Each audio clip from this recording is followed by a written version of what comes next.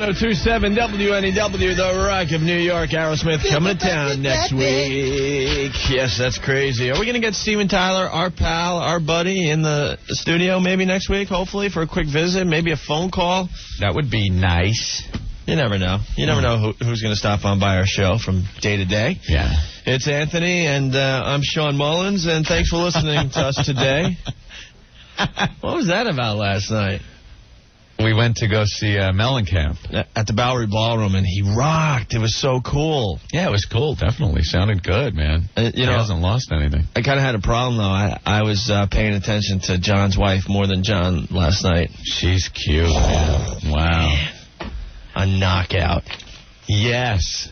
A knockout. Some guy walks up to Oaf and goes, "Hey, heard you on, PLJ or something?" I don't even know what station he was talking about. Yeah, some station. I don't know. "I heard you this morning." It's like, what? Yeah, that was you, right? What? What are you even talking about? You're Sean Mullins, right? Like, great. Yeah, I'm Sean Mullins. Whatever it takes to get the chick, I guess. I mean, so I tried to work that last night. It didn't work too well. Wasn't working for you. No, not at all. But gotta say hi to everyone we met at the Bowery Ballroom last night. Treated us real nice, and it was really cool. Had a good time. Yes, we did. And now, today, we got a pretty wild show here. We're going to do a couple hours in the studio, and then we're going to get our butts down to Tower Records, Lincoln Square. That's Broadway and 66 for John Mellencamp's in-store. Yeah. He's going to be performing live. We're going to put that on NEW, and we're going to do the rest of our show live down there. So please stop on by and say hi. Yeah, we want to see some of the people that have been listening to this fine program. Yeah, we really do. We do. It's time to meet some of you guys. Time to get out. They're finally letting us out of here. It took 4 months. Yeah. So, all right. Good. We're ready to rock. Great. We're out. What? People better be kind. You know they're not going to be kind. That's okay. Yeah. We've dealt with this in the past. Yeah, I guess. All right. If you got something today, 212-757-1027, fax line, 212-957-WNEW. Actually, the first fax to come through. Look at that. We'll talk about that in a little bit. That's pretty funny. And we got the instant feedback all set and ready to go. Just click on our pictures through the WNEW website, and you can whip off an email right here to us in the studio. On the way, our pal John Mellencamp, and we'll also throw in the Bare Naked Ladies. Stay there. 1027 WNEW, the Rock of New York with Foreigner. It's Opie and Anthony. Yankees looked great last night, huh? Great. Indians don't even have a chance. They're playing at 4 o'clock today. We'll be peeking at the game as we do our little show here. 5 runs in the first inning. I loved it. David Wells. Is he your type of pitcher or what, Anthony? It was in the paper today that, before the game, he's out drinking and partying with all the stars in New York and stuff. And then he goes out there. Strike. Great. He's a true man right there. I like the Indians pitcher being relieved of his duties there. And then the fans. You gotta love Yankee fans. Yeah. Just lambasting this guy as he's walking to the dugout. Except for the dorks behind home plate with the cell phones. Yeah, what's that all about? I know exactly what it's all about. They're calling, home and going, check us out behind home plate. See us with our cell phones. Look at us. We're on TV. Idiots. Just sit there and enjoy the game. Did you see that? I saw that. Yeah. Well, we got Coney today. It's all over. Come on. What are we playing in the series? Debbie from Brooklyn wants to hear the Drowned Cuban Drown song. That's a nice... we could do that. Touching melody. Yeah. The faxes are coming in like crazy here. I love this one. Yeah, why don't you describe this one, Anthony? Well, Opie, it's a drawing of a huge, giant Pop-Tart with you and I broadcasting from the top of it. And I'm saying, well, Opie, we finally made it to the top of our profession. And you're saying, yeah, this is great. Really great, Anthony. Jesus. And then I'm holding a sign. Listen to Op and Ack 1027. And you got the wacky horn, and it's just going honk, honk. Honk, honk. Yeah, if you weren't listening yesterday, the promotional staff here at NEW approached us Yeah. They approached us with a couple great ideas this week. One was the Mellencamp broadcast, which we're doing starting at 5. Tower Records, Lincoln Square. And the other proposal was broadcasting live from the world's largest Pop-Tart that is making an appearance in New York in the near future. Wow, we were informed, Opie, yes, that the world's largest Pop-Tart is coming to New York. Yeah. And they want us to broadcast from it. And I said, if in my broadcast career I'm ever broadcasting next to giant pastry, shoot me. Exactly. Could you just shoot me? Would you broadcast from the world's largest strudel, Anthony? Is that something down your alley, you think? I don't know. Toaster strudels, yes. Yeah. I might. Maybe a pudding pops. Maybe the world's largest bagel. Would you broadcast live from that, maybe? That would be great. Dare to dream. Going to broadcast. They just don't know us yet. That's okay. That's, you know. Opie and Anthony will not be broadcasting from the world's largest Pop-Tart. Largest Pop-Tart. It's just not our thing. Actually. Here it is, Opie. Yeah. You know how many pounds of flour and fruit filling it took to make this Pop-Tart? Let's talk to the baker over here. Come on, bring him over as we broadcast live from the world's largest Pop-Tart. Opie. Yeah. Opie, take the cinder block and crush my skull. Could you just crush my skull? Oh, too funny. All right. Come on. But at least the listeners are having fun with this. They're sending in their faxes of us broadcasting from the world's largest Pop-Tart. If you want in on that, fax line is 212-957-WNEW. Shan't be near a giant Pop-Tart. I've been in radio a really long time now. I don't think I've ever had to do any of these stupid events. Like where you got to go buy a giant Pop-Tart. Right. Here it is. It's the biggest spaghetti eating contest. We're going to be in Central Park tomorrow to watch the competition of people that have to eat spaghetti, Opie. Oh, fantastic. Isn't that wax-zanerific, Opie? A spaghetti eating contest. Unbelievable. Can you believe it? I mean, I don't think if you listen to our show, it's kind of not what we're into. No. We'll like broadcast from the world's largest boobs or something. Yeah, that I'd be willing to look into. Yeah, of course we would. Oh, but it's the world's largest vagina. We're actually going to be entering it. Fantastic.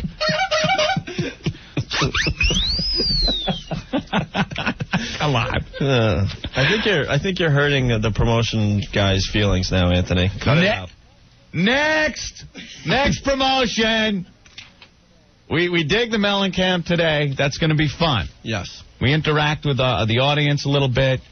John Mellencamp going to play down there at Tower Records. It's going to be fun. Yeah, if you want to bring your Pop-Tarts by the broadcast today, that'd be fun. Mellencamp gig, fun. Yeah. Giant pastry, stupid.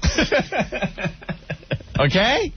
I think we've settled this. You're hurting his feelings, dude. It's the only way, really, it gets through. Yeah. You know, we have to set a standard for the show. Right. Of which huge strudel is not part of. What is the standard for our show? Do we know that yet? I can't say definitely what it is, but I know what it isn't. Giant Pop-Tart. And we got someone on the line that actually saw the giant Pop-Tart. We'll talk to them next. Whoa. So I think people are going to want to stick around. The Rock of New York, 102.7 WNEW. It's Opie, it's Anthony. On the phone line, we got Ed from Columbia. He's been to the world's largest Pop-Tart, Ed, and he wants to give us a little report here. Ed! Yo, buddy. What's up? So I saw the Pop-Tart. It's in town already? I saw the world's largest Pop-Tart. It was at Madison Square Garden Monday. Really? I made Sean Mullins pose next to it. You know why I did it? Why? Well, he saw it and he lost his appetite, so I saved money. I didn't have to buy him breakfast. There you go. It's a bunch of Pop-Tarts put together. It's a bunch of them put together? Yes. Under the guise that it's one giant Pop-Tart? Yes. So it's not even a real giant Pop-Tart? You can't quote me on that. It's a scam? I didn't say that. It's a scam. I didn't say the world's largest Pop-Tart is a scam, everyone. It was a lot of Pop-Tarts, though. If we're going to appear next to the world's largest Pop-Tart, I want it to be the world's largest Pop-Tart. Well, if you put the frosting on it, it'll look like a big Pop-Tart. Clever ruse. Now, how big is the world's largest Pop-Tart, Ed? It was big. Well, that ain't going to help us. It was big. It had to be about 20 feet wide and at least 40 feet long. It was unbelievable. And the worst thing was, I ran to Kmart. They didn't even have a toaster big enough to heat it. Oh! You're wacky, Ed. Well, that's what happens when you're at the garden. You leave the garden and you want to go to Kmart. So did you enjoy the world's largest Pop-Tart? I got a good picture of it. Was there an admission? No admission. Wow, free. And there were walking Pop-Tarts who said hi to my office. See, we would actually probably have to dress up in the Pop-Tart costume. Yeah. Well, to greet the people as they look at the world's largest Pop-Tart. Actually, I think the tarts you're looking for are further west. So were people just standing around going, wow, that's a real big Pop-Tart? There were people there. Yeah. There was a lot of people checking out the Pop-Tart. The smiles on the faces of the children. Yes. 'Cause that's who really gets into the giant Pop-Tart, you know. First, they satiate your eyes, then they satiate your bellies. What kind of drugs you on, Ed? I'm sorry. All right. It's the pasta. All right, Ed. We're going to see you at Mellencamp later. See you in an hour. All right, cool. Thanks. Bye. Bye. There he goes, Ed from Columbia. We are not doing a broadcast from the giant Pop-Tart. No, I know. I think it's pretty clear at this point. I think so. But we will be broadcasting live from Mellencamp at Tower Records. Yes. Lincoln Square. We're walking down there, at 5 o'clock? Uh-huh. Do we have to walk there, or are we going to take a cab? How are we going to get there? I don't know. No one ever... I kind of liked your idea of just doing a march, an Al Sharpton march. We're going to march to Tower Records. See John Mellencamp. Hallelujah. Hallelujah, Al, yeah. We're going to start the march at the Apollo Theater. 1027 WNEW, The Rock of New York. Johnny Lang, lie to me. It's Opie and Anthony. Coney looking good in the first inning. No score as the Yanks take on the Indians at the stadium. I think everyone knows that by now. Uh-huh. What do you got on the instant feedback, Anthony? Well, we got somebody not too happy with us, I guess. What else is new? It's John, Eatontown, New Jersey. Took the time to write, you guys have balls. No brains, but balls. You crack on Scott Muni, yet you're not worthy to wipe his ass. Now, that's not true because Scotso said I was doing a great job wiping his ass. So show what you know, John. You crack on Rocky Allen. You two fools wish you had his ratings. I'm still waiting for you two clowns to get canned. I figure it will be by the first of the year. Face it, you two blow. An admiring fan. That's great. You want to have listeners predict when we're going to get canned? That could be another little fun contest we could start. Yeah, okay. He's saying by the first of the year. Because we simply don't care. Yeah. So who gets canned first? Us or Clinton? Yeah. All right. That could be a little side bet. Yeah. So, all right. All right. Thank you, John. Thank you. Thanks, John. That hurt. Ouch. Ow. That'll leave a bruise. Hey, we got to head out of here soon, Anthony. Yes, we do. We're kind of excited. It's our first live appearance, I guess. We're going over to Lincoln Center, Lincoln Square, whatever you like to call it. Tower Records over there, 66 and Broadway. John Mellencamp's going to be there for the in-store. I hear it's already a zoo. And me and Anthony are hopping out of here in about a half hour. We're going to do the rest of our show from there from like 5 to 8. Mellencamp's playing, and we're going to put the whole thing on the radio for you. Great. So if you're in the area, please stop by and say hi. We want to see what you guys are all about. I hope John shows up. Yeah, that'd be cool. My last email. Yeah. All right. 1027 WNEW, The Rock of New York, the latest from the Goo Goo Dolls. That's Slide Off Dizzy Up the Girl. It's Opie and it's Anthony. Hello. And you watch some weird TV. Why? Well, when I came to pick you up today, you were watching an old episode of Real People. There's some CBS channel that's on. I don't know what it is. It's like EOP? Yeah. I don't know. I don't know half the channels I get. Yeah, I think it's called EOP, and they just do old CBS shows or something like that. Yeah, and Real People was on. That show used to be like so popular. Yeah, I don't know watch it now. I don't know why we were watching it back then, because we ended up sitting down and watching it for a half hour, and we were cracking on this show really bad. Yeah, it was pretty awful. The one segment with the 13-year-old model. Yeah, it's like a 20-year-old show, right? Yep. So she didn't make it, obviously. I guess not. She's not in modeling anymore. This girl that used to, after school get all dollied up for these major photo shoots right here in Manhattan at 13 years old. Yeah, it was like kiddie porn. It was like kiddie porn. Yeah, and then they go back, and Sarah Purcell is sitting there with the other guy, not Skip. Skip Henderson, right? Yeah. Yeah. The other older guy. He's like, I would never let my daughter dress up like that. You just sit there going, why did we ever watch this show? Yeah. Well, you got to explain the tragic segment. Yeah, there was one of those every week, too.